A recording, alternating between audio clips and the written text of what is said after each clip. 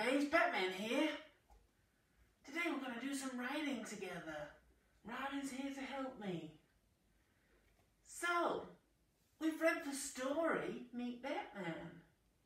So I thought today we would do some writing about me. Great. Are you ready, Robin? Yeah. Okay. Let's have a think about what we're going to write today. Can you think of a simple sentence that you want to write about me? Batman has a black cape. Hey, I love that. Batman has a black cape. And I really do have a black cape. And I love my black cape. So, Robin, how many words does your sentence have? 5. 5 words. Let's count them together. Can you say them with me, Robin? 1. Say your sentence. Batman has a black cape. Great, counting. Robin's sentence has 5 words. So, the first word you're going to write is Batman. Do you want to have a go on your whiteboard? And I'm going to have a go on my whiteboard. Let's do some writing together.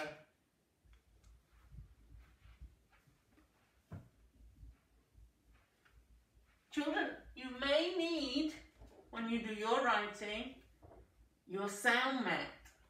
This is a phase 2 sound mat, and we've got a phase 3 sound mat.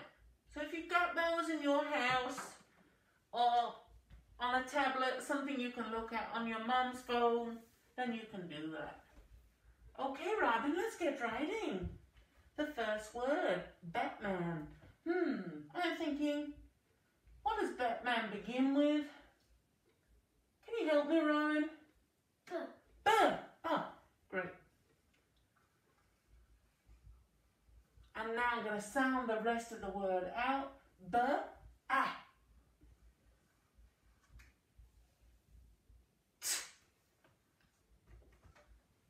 Man.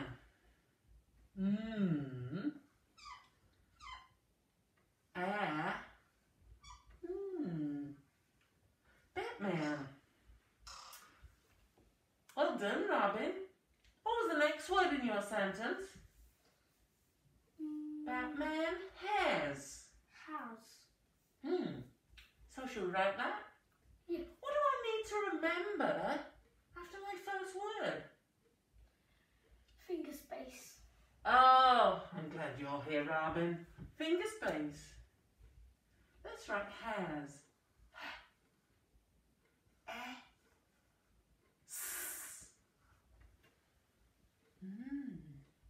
Great writing, Robin. Well done. Okay, Batman has. What's the next word? Ah. I'm going to put a finger space and then I'm going to do an ah. And then the next word. Batman has a black. Ah, yeah, my cape. Black. So we need to sound out black. Robin, what do you